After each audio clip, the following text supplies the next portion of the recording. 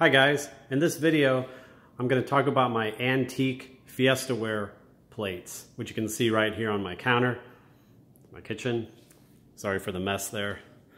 Anyway, these are called Fiestaware. They were in these bright colors.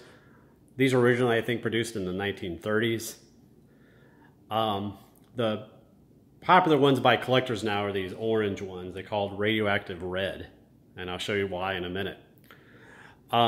Here's a radiation detector I bought on Amazon. Just turn it on. So there's basically the background radiation right there. 0.03, 0.04, it's very low, which is what you'd expect.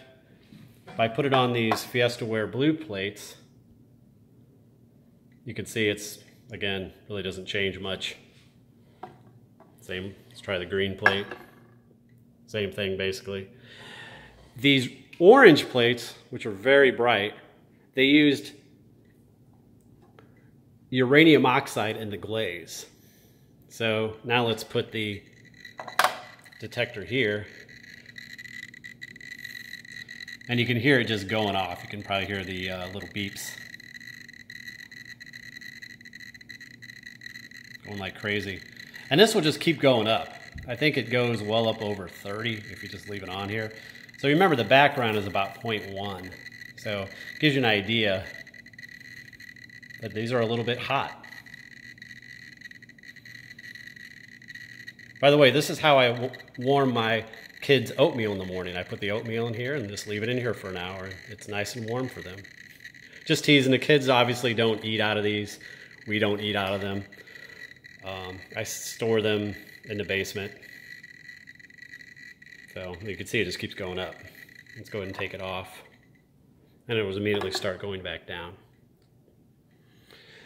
So again, the radiation coming off these I think is called alpha particles, which are basically an dejected or ejected nucleus, helium nucleus. They're very big. They don't penetrate the skin, so it's actually pretty safe to touch it. You don't want to ingest the glaze. That's where it's in, is the glaze.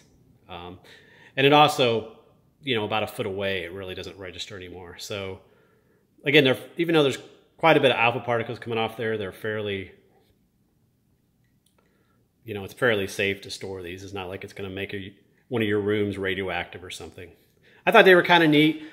I took a nuclear engineering safety course in college. It was an elective. And they talked about these once, and I thought it was pretty cool. And my first house that I bought, they actually had a bunch of antiques, and they had a bunch of these plates. I kept a couple of them. And we moved recently, so I dug them out. Let's see here, this is back. So again, if you hold this up, you can see a good foot away, it really doesn't register. It's just when you get close. Okay. All right, guys, have a good one.